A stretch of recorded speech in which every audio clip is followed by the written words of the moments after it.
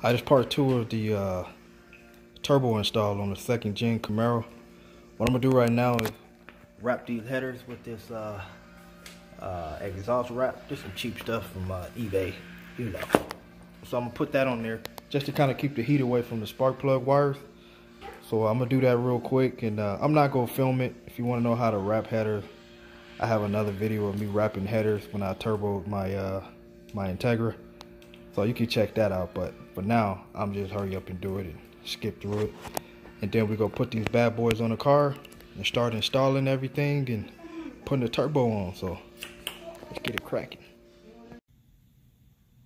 All right, sorry for the lighting. It's actually dark. Got home from work, and between work and family time, try to fit it in when I can. But I wrapped the header. I didn't do the whole header. I know some of y'all probably like, what the heck, you done wrapped this header, man. You just. But the thing is, I just wanted to wrap the part where the spark plug wires gonna be, cause I'm just trying to keep the heat out the spark plug wires. The heat from, you know, the rest of the header and affecting the car, I'm not really worried about. I just want to keep the heat out the spark plug wires. And this wrap is horrible. eBay wrap, paid like 20 bucks for it. It's horrible. As you can see, the tips, they come apart. It start you can see like right here, it start like, I don't know what you call that, man, but it pretty much falls apart in your hand. So I went ahead and did it, and the tips, I had to burn it with a torch so it'll stop unraveling. Yeah, it unravels. Like, this stuff literally unravels in your hand.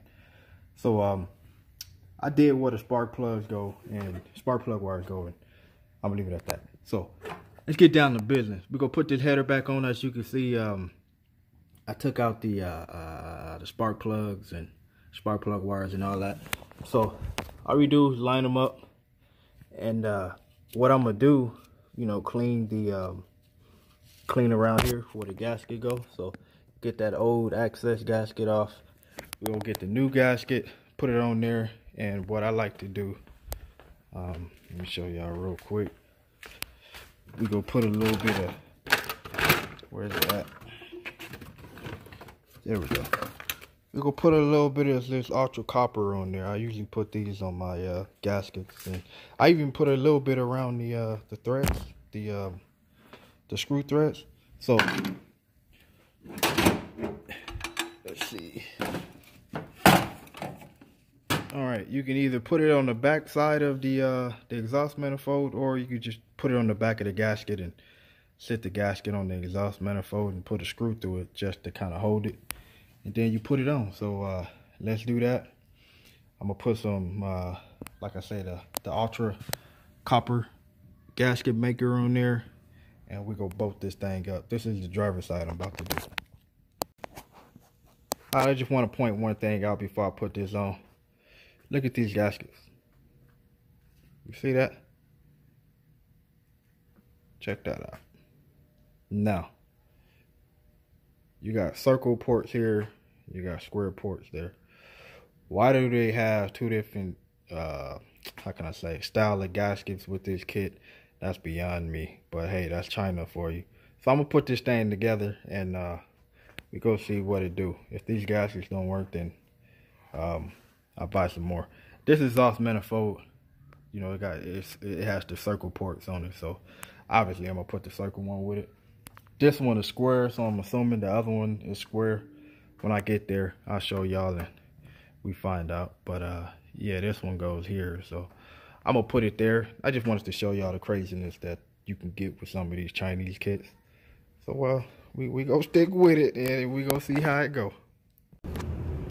I just wanted to show you, this exhaust manifold does have square ports instead of the round ones that went on the driver's side.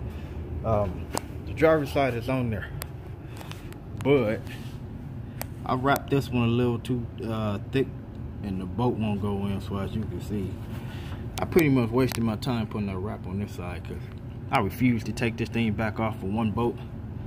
So I'm gonna end up removing the middle part, and I have spark plug wire sleeves. So I'll probably just use those for these two ports right here, spark plug wires. So I still got to get that last bolt on this side. Like I say, you can see the hole right there, but the wrap was too tight by the hole, and the bolt wouldn't go in. So I'll figure that out later. For now, let's get the other side on there. And that side is on there. Just got one bolt I need to get in. I don't feel like wasting time. So this side is square, the other side is round. I don't know what's the deal with that, but let's move on. Even this gasket, as you can see, I put the ultra copper on there. It's square too, so let's get it on there. Hopefully it don't cause no problems. All right, got that passenger side on there. Everything went just the way I like. Smooth. Got all the bolts in. Didn't have to fight with none of them like that driver's side. So got this wrapped up. Man, this camera make this wrap look real good, but I tell you, man, it's horrible. It's wrapped up real good, but the quality of the wrap is horrible. It's shiny on camera, it look real nice, but I wouldn't recommend it. So what's next? Throw that turbo on there, throw that wastegate on there, and then I gotta modify that cross pipe under the bottom. I still gotta run the oil line. I got an oil pressure gauge. Yeah, it's going right there, that bronze thing. So that's why I plan on getting my oil for the turbo. I'm gonna pull that out, get a 4-way, put it in. Hopefully it's the same thread, or I gotta find out the thread that'll work for this, and get my oil from here. So when I get to that, you know, I'll show you how to do it. And I got the bolt in on this side. See it right there, got that bolt in there. What I had to do, I cut the wrap and pulled it back, and then I got that bolt in, and the wrap, it had unraveled. So what I did, I just raveled it back around, and as you can see, I put another tie right here on the outside. So it look alright. Like I say, it look good on camera, but in person, it's not all that. Then I went over it with a torch, cause like I say, this stuff be wanting to unravel. So all the ends right here, you can see where it's dark. I hit it with a torch to keep it from unraveling. Up here, I hit it with a torch to keep it right. But I finally got some work done in this thing. So enough talking. Let's get that what we all come to see. But just wanna go over the fitment for this exhaust manifold. I couldn't be more happier. It fit good. It clears the control arms. The spark plug goes in. The bolt goes in. It's not leaning up against nothing. I seen a turbo kit to where this where the turbo sit right here, it was actually closer to the valve cover, to the point to where, like, if you want to do any work in the valve cover, just in the rockers or whatever, you would have to take the turbo back off. But as you can see, the way it's sitting now, I got plenty of clearance, but when I put that turbo on there, it might hang over a little bit, but we'll see. I don't want to speak too soon, but I might have enough clearance to actually do work under the valve cover without taking out the turbo. But I forgot that turbo is pretty big, so it might hang over a little bit to where I do need to take out the turbo. But it's only 4 bolts, and then, you know, you got the oil lines and stuff. But let me shut up before I speak too soon. I did that over there on that block off plate. I don't want to do it again. So we'll find out once I put it on. That GT45 hang over a little bit. If you get like a GT30 or maybe a 35, you probably have enough clearance. But we'll see. Let's put this turbo on. All right, we're going to install the wastegate first. I'll go put the turbo, but I don't want it to block what I got to do down here with the wastegate. So the wastegate, this is my first time using V-band. I usually have the ones that you just bolt on, but got a V-band. This is the little seal. I forgot what they call it, but you just put that in the center, and then you sit it on top of here. But before you can put the clamp on, see how that go down? This spring is only 5 pounds, so you know, you can push it with one hand and do it. But if you had a 14, 15, 20, 30 pound, you really have to push down on it, because once you push down, you got to put this clamp around it, and that keeps it from coming off. So luckily, I'm starting off with 5 pounds. I can push it myself. So let's see if I can get this daggone thing on there. So make sure you had a, I forgot what they call that thing, man. I'm sorry, y'all, but you can Google it or something. But I'm gonna call it a seal. Just make sure the seal is on there. And then the V-band clamp, it goes around it. So you gotta push down. See if I can get this thing around. Okay, there we go. There we go. I got it on there. So once it's on there like so, you get your boat. This one right here. Slide it through. You're gonna have a well, at least with mine, you're gonna have a little washer. Then it's another nut on the back. So put those on there. Oh, I feel like I'm about to drop it. I'm good at dropping stuff. I can't stand dropping tools and screws. Then you gotta crawl up under the car, find out where they went. And, oh man, I can't stand it, but I do it all the time. All right, so that's not tight. You gotta put it, you know, you gotta use your tool to get it tight. But I got the wastegate on here. This line right here is from the nitrous. I need to figure out what I'm gonna do with it. I need to try to, I'll probably tie it down somewhere. But this was for the nitrous unit. But that's how you put the V-band on. Oh, it's called a fire ring, if I ain't mistaken. Fire ring, something like that. You put that on there. And like I say, depending on what spring you have in here, the tension of it, you're gonna have to push down on it. You might need some help if you got a high tension spring in there. And then put this clamp around it. Make sure that it's, you know, that is on there. And then once you get it seated, you can start tightening the bolt. I gotta find it. Well, you know what? I think I already have it.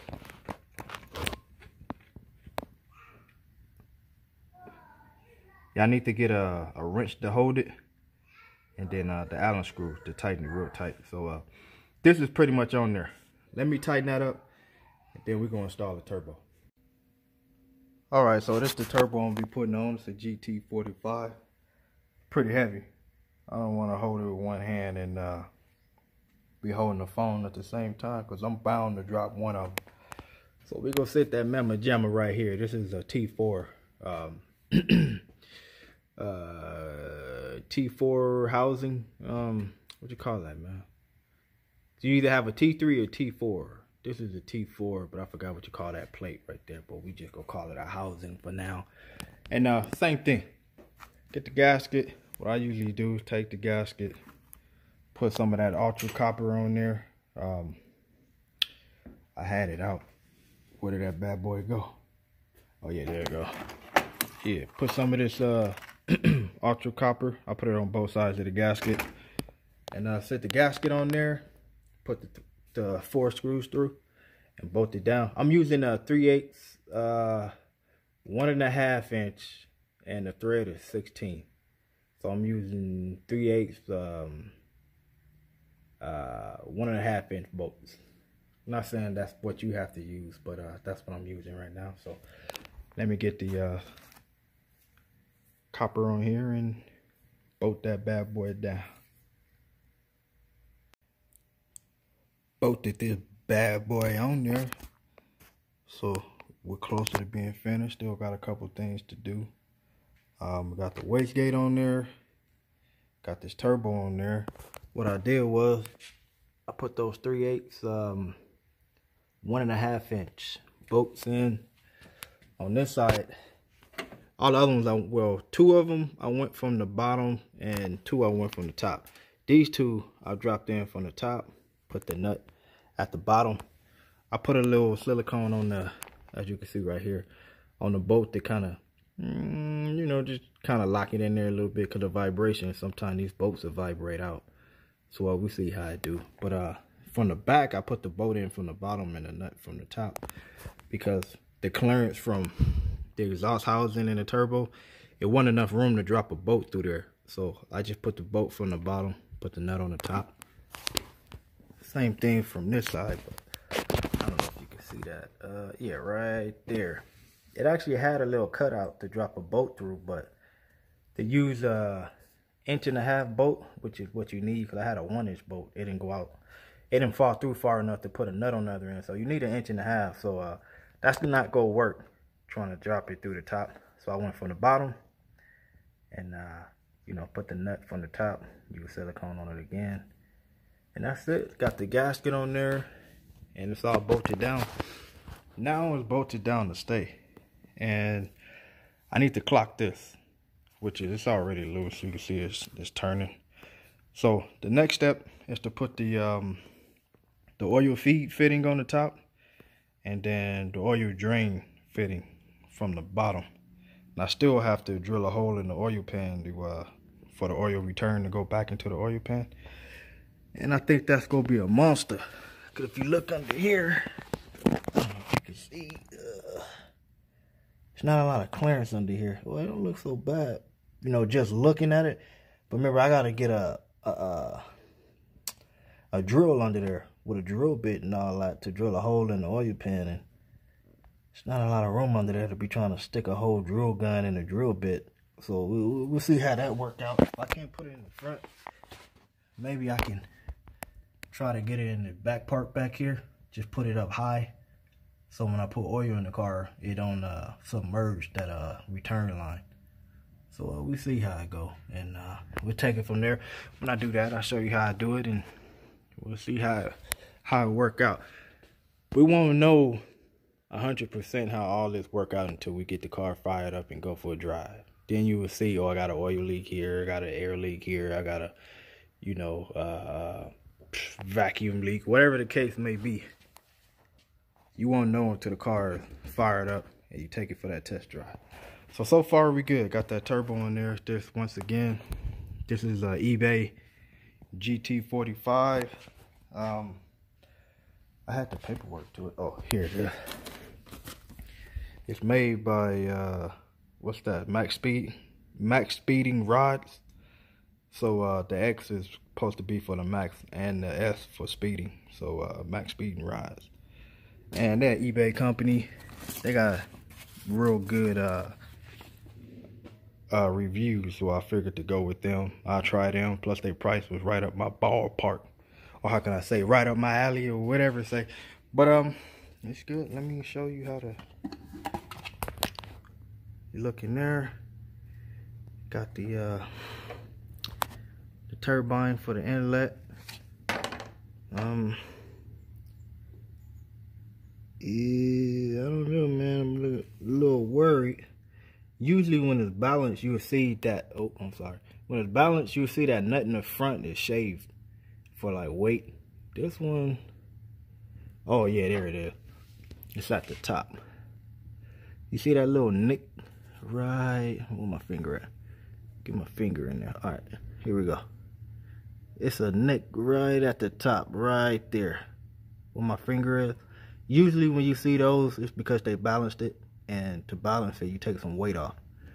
So it looked like they nicked it right at the top for the balance. My old turbo, it was on the boat. So you can see it right there, where it's nicked at. Right there where that shiny part is. But yeah, it looked like it has been balanced, which is good. You can see it even easier on the back. You see that big chunk of metal missing from this corner right here? That's because they balanced it. So that's a good thing. It looked like it's been balanced.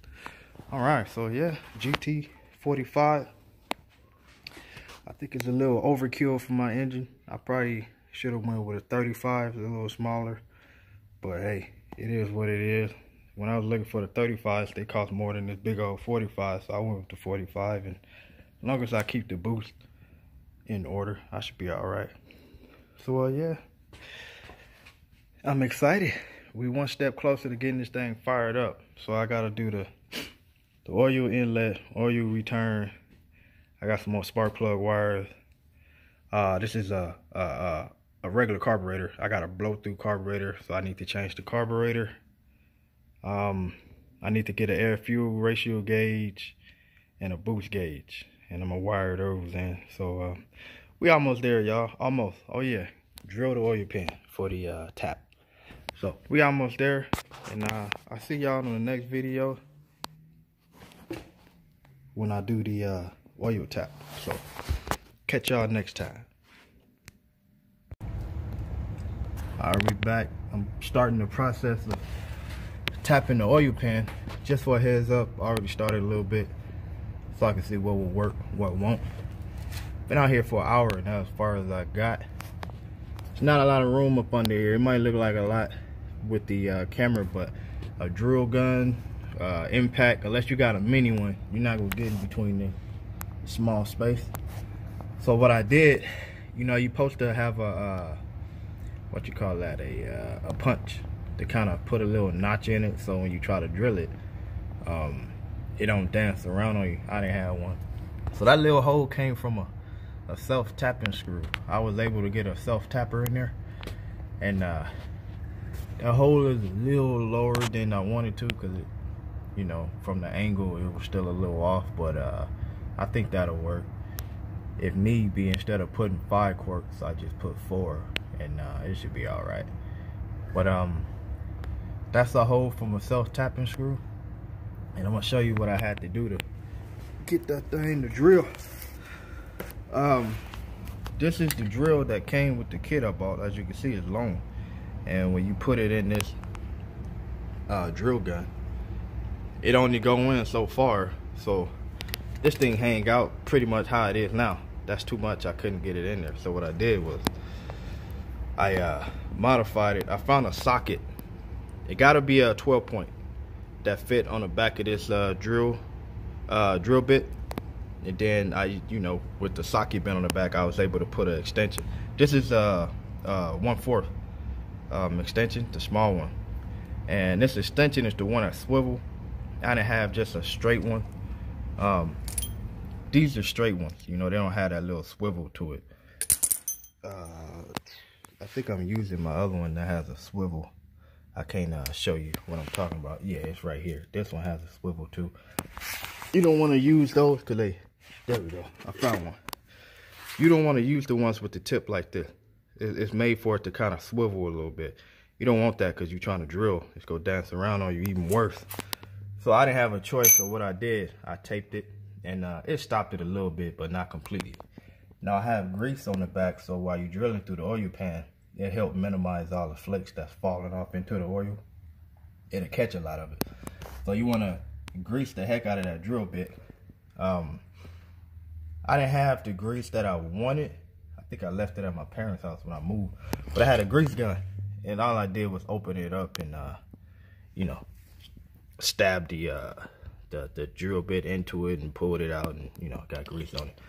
So this is the size I need, but you don't want to go at it this big right away because it's hard to drill through, especially the angle that I'm doing it with. You start, well, like I said, I started with the self-tapping screw, and then I'm gonna start hitting it with this drill bit to get the hole a little bigger. Then I'm gonna go at it with the correct size. So let me hit it with this one and see how it go. All right, as you can see, I got the hole in there. That look like a boat, like a rod. Yeah. So when you drill these holes, you gotta be careful not to go in too deep and start hitting the crank, or you know, put a notch in the rod or something like that. So I got the hole in there. My little shindig that I put together didn't work, because what I thought the drill bit fit in this socket, it went in tight with my hand, but as the drill bit was going in, it was starting to get more friction. It actually started to spin inside this socket, but it made a big enough holes where I can use the drill bit that I actually needed, which is this one right here. And to go in straight, I actually needed this longer to kind of go through this opening right here into the oil pan. But I don't have a drill bit extender, so what I did, I just went in with the gun, but it was in the angle. I do not recommend drilling a hole in the angle, because you need that drill, that hole to be straight, especially if you go tap it. But I got lucky. It took me a minute to get it situated, but I got it, and the hole is there. And then that hole, the metal of this oil pan is thin. It's not a lot of material you have to drill through. So I was thinking, like, how you gonna thread something that thin? But I put the tap on it, and everything seemed to work. This kit came with the that's the tap, and then let me take the drill bit off. This is the drill bit. Still got grease on it from me drilling it, but this kit came together, and you can pause the video. This is what I used. It's what's that? The 1/2" MPT and a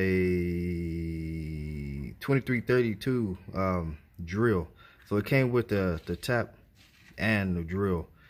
And this is the number. I got it off eBay. So if you want to get the same one, here's the number. You can pause the video and search it or look it up on eBay. But that's what I used. Came in this little pouch and everything. So I got it worked out. This is the fitting I'm gonna use. I wrapped it with Teflon, and I put silicone around the Teflon. I'm not for sure if that's a good idea or not, but I'm gonna put it in there, let it sit. This car ain't gonna be ran for a while, so all that's gonna dry up, and hopefully I don't have no oil leak. So let's put this in there, get it threaded in there, and move on to the next thing. Alright, that's the finishing touch. Got that, I think that's a 45-degree fitting on there. The fitting is a 1/2" MPT to a 5/8. I think they call it like a barb hose or something like that. But you can get these out of Lowe's, Ace Hardware, Home Depot. So I got this one with a 45, so it kind of point up to where the turbo is, so that hose can just go. Because you want that oil, it's gravity fed, so you want it to go straight down. You don't want it to have no kind of turns or bends in it that'll slow the oil from draining into the pan. So I'm gonna leave it right there. Hopefully the back part, as you can see, it's not threaded all the way in. You don't want to go all the way in. You just want to get it snug. And hopefully that back part ain't too close to that crank, because that crank could go spin and you don't want it to hit it. So if I remember before I start the car, I crank the engine a couple times to make sure I don't hear no knocking or anything like that. And take it from there. So we got the oil pan tap. This is the first time I ever did it. My Integra, I ended up buying the oil pan. It was already done by Moroso. So that was easy. I just had to get a fitting to go to it. But this car, I'm pretty sure you can find the oil pan that has it also. But it's a lot harder to get the oil pan off a 2nd gen Camaro than it is a Acura Integra. They don't have this crossbar going underneath, so you could just drop the pan with no problem. This car is not like that, so I didn't want to deal with the hassle. So I did it myself, drilled and tapped it. So far it's working good, but like I say, you won't know until the car is running. Go for that test drive and see if you're leaking any oil all over the place. So so far it's looking good. So let's move on to the next thing, and that's running the actual, putting the fitting on the turbo for the oil drain and the fitting on the turbo for the oil feed. And then I gotta see if the fitting that I have for the oil feed actually the same thread to this block. So let's check that out.